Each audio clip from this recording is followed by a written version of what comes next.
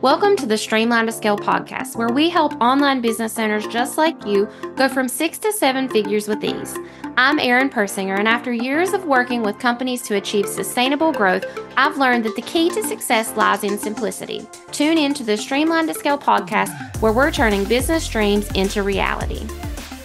Hey there, welcome back to the Streamline to Scale podcast. I'm Erin, CEO of Premier Virtual Operations, owner of the Ethical Hiring Hub Facebook group, and creator of this podcast, Streamline to Scale. I'm excited to meet you here today to talk about becoming a CEO and developing your CEO cadence. So today we're going to talk about the shift that online business owners make from solopreneurs to CEO and how they can develop their CEO cadence to match that shift and fit into their business. A lot of people meet me right at this spot, right where they're transitioning from being a one-hit wonder all on their own to building a team and really taking their business to the next level and creating that sustainable long-term business model where they step into a CEO role and out of the day-to-day more and more. As you know, there's several challenges that face solopreneurs in the online space. And we feel it a little bit more frequently in the online space due to the fast-paced environment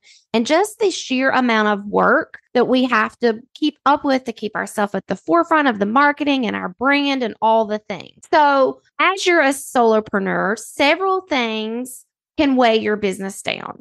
First, you can have limited resources as a solopreneur, and that can come even as skill sets, your limited time, of course, because you just can't get to everything.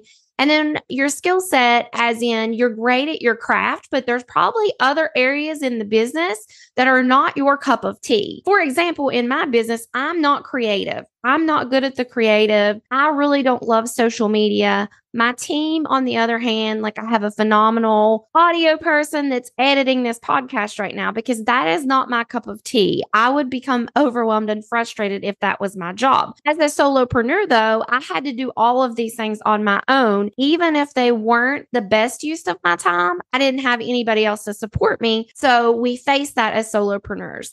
We also can easily become overwhelmed with the workload and face burnout a lot quicker as a solopreneur. It goes to reason that if you're doing all the things, you're working more hours, you can trend towards burnout a lot faster than someone who has a supportive team behind them who's picking up the slack. There's been times in my business where I physically was in a place that I couldn't show up. I couldn't be here for whatever reason. I had sick family. I had things going on with my kids. My team could handle that. You don't have that luxury as a solopreneur.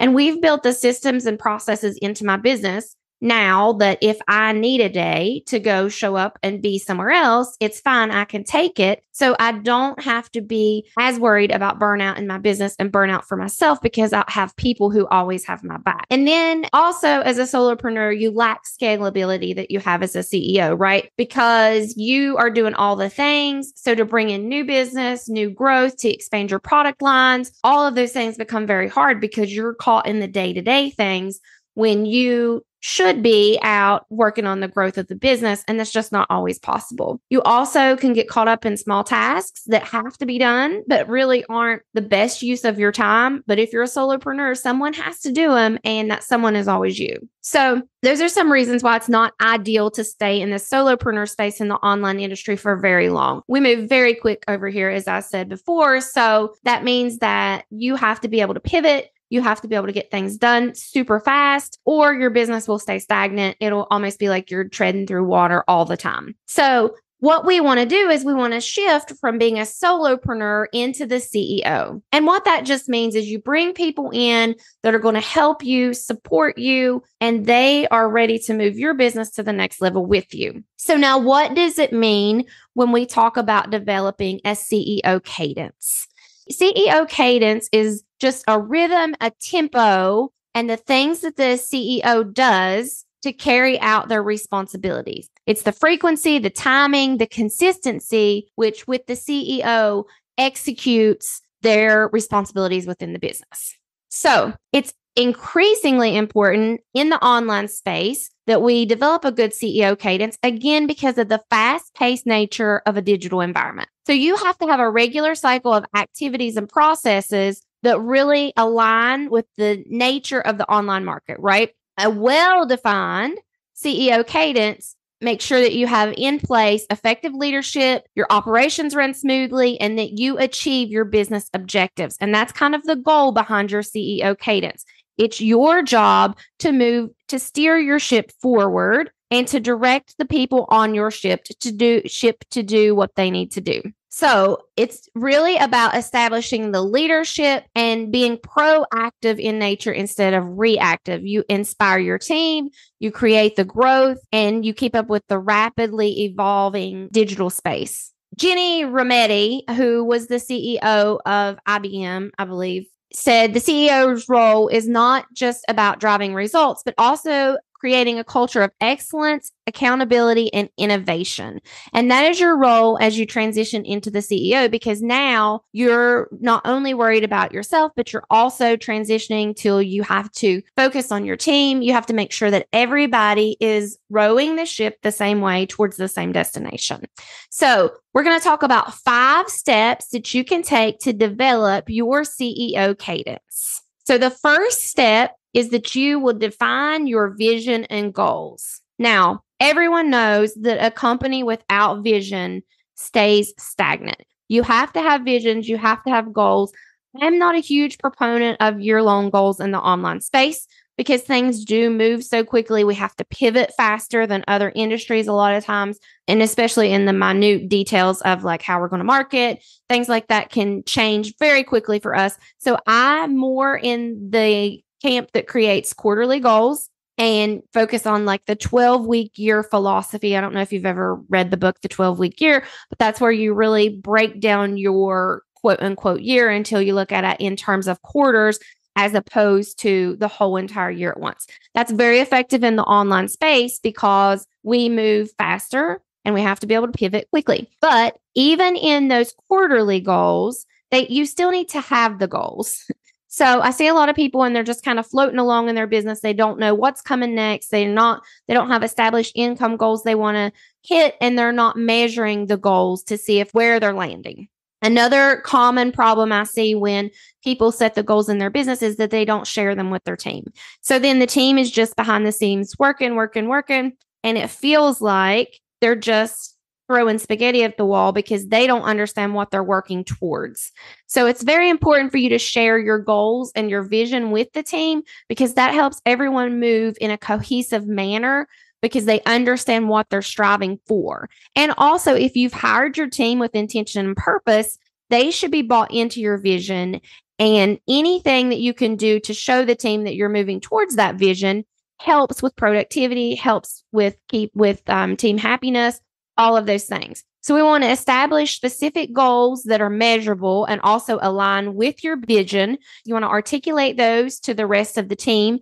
And you also want to make sure that your goals are reasonable, right? We don't want to plan goals that everyone knows, the SMART goals and all those things, but we don't want to plan for outlandish goals that we'll never hit. And then you want to track progress towards those goals frequently and with intention. Make sure you're always tracking your progress. So that's first step to developing your CEO cadence is you're going to define your visions and your goals.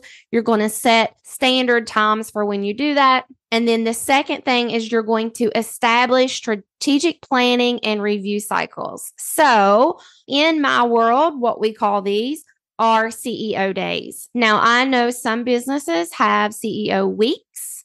I know some people do one day a week. Some people do one entire week a month. I do one day a week in my own business. And what you do is this is your day that you set aside with intention that you are going to do strategic planning within your business.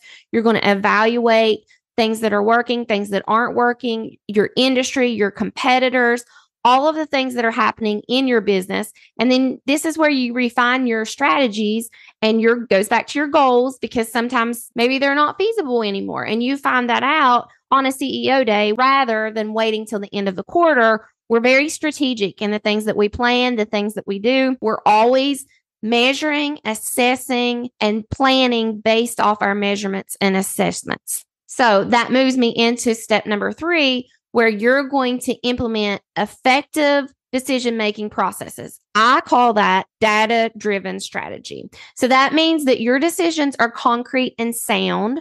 You're not just jumping into decisions based on a whim, but you're actually making decisions off of, number one, do they align with your goals? Number two, what your numbers say. People often fail to make decisions based on the numbers. It's the biggest mistake you can make. You'll hear me say sometimes that if you have hired a business coach and they don't understand the back end numbers of your business, or if you've hired a strategist, if you've hired a consultant, and they don't understand the numbers that relate specific to their area. Like, for example, you hire a marketing consultant and they don't understand how to read the marketing numbers, KPIs, and things like that behind your business, run the other way, because you don't want someone in your business who doesn't understand your numbers. Now, I used to be an accountant, former online life and former pre-kid life. I was an accountant. So I obviously heavy on the focus of the numbers, but I will tell you that I've sat in many business meetings where the numbers quickly change our decision as to what we're going to do next. And that's the right move to make, because the numbers are not showing us the data that we're being successful in the current path. So you have to analyze your numbers frequently and use those numbers to make data-driven decisions, as I call it. So you analyze and adjust based on the numbers. So that was number 3. Number 4 is you're going to foster a culture of communication and collaboration. Now, I am sure you have heard me say this time and time again, that everything in your team really comes down to communication, and you set the tone for communication. People come to me in their business quite frequently, and they want to know why their team members are not understanding their directions, why they're not asking questions, why things aren't getting done as quickly as they think they should be getting done. And all of that always comes back to communications. You set the standard for communications in your business. If you were in an office, this would be called the open door policy, right? People have the ability to come in, stop by, ask questions, give suggestions, give feedback, all of those things from your team.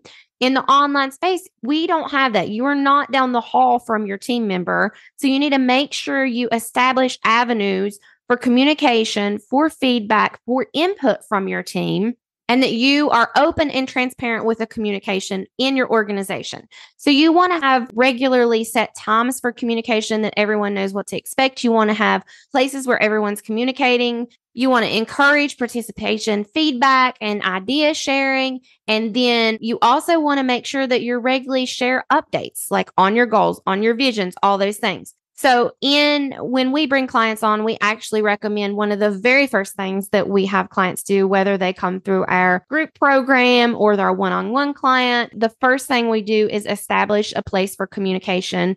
We create a communication document where this is our main communication SOP. You're going to communicate here. You can expect answers at this time. We're going to have weekly meetings. We're going to have weekly check-ins, reviews. However it works best for your business, and that's customized based on what your specific business needs. All of that needs to be very clear and laid out. So your existing team members and any new team members you have come in understand how communication flows through your business. This is the difference between a lackluster team and a high-performing team, because communication is key. You hear that in everything, right? Relationships, marriage, but it's true in your business. Communication is the key to moving your business to the next level. And then really step 5 of developing your CEO cadence is to cultivate your own personal and professional development. You have to lead by example. And one of the things that you want to do by example is you want to invest in your own growth as a leader. Your team will feel that. They will see that. They will understand that you're investing in yourself. They'll know that you care about the business. You care about them. If you need mentorship or coaching, invest in mentorship or coaching to become a better leader. You need to stay up to date on the trends, the best practices, all the things. And then also, once you have invested in your own growth as a leader, you encourage the team to invest in their growth as a leader. And it's not just professional growth, also personal growth on the personal side. You want to take care of yourself, self-care. You want to have good work-life balance, and you want that to trickle down to your team, because the best businesses are the ones that have that good work-life balance. You're investing in yourself, you're growing, you're moving to the next level. No one wants to stay stagnant. You don't want your team stagnant, you stagnant, or your business to be stagnant. You always want to be pushing to the next level. So that's my 5 steps for you developing a CEO cadence once you come out of being the solopreneur. So our goal is to shift away from the solopreneur life into the CEO cadence. And the CEO cadence covers 5 steps in simplicity. Define your vision and goals, establish strategic planning and review cycles, implement effective data-driven decisions, foster a culture of communication, and then cultivate your personal and professional growth. So that's all I have for you today. Thank you so much for listening. If you have questions about how to become the best CEO you can be, certainly reach out to us. We offer programs that we can put you through to develop you into leaders and to shore up your team so you can move to the next level with ease. We're always ready to chat, reach out, email, social media. And of course, if you've enjoyed this episode, please give us a comment. And of course, if you've enjoyed this episode, please leave us a review. We love to hear from you, and we'll see you next week. Thanks for tuning in to the Streamline to Scale podcast. We hope you gained valuable insights on scaling and streamlining your business. If you enjoyed this episode, please be sure to subscribe and leave us a review on your favorite podcast platform. Remember, growing your online business can be easy. By focusing on developing lean, effective teams, creating simple systems, and implementing smart business practices, you can take your business to the next level. And if you're ready to take action and start growing your business today, head over to our website at premiervirtualoperations.com to learn more about our services and how we can help you reach your business goals. Thanks again for listening, and we'll see you in the next episode of Streamline to Scale.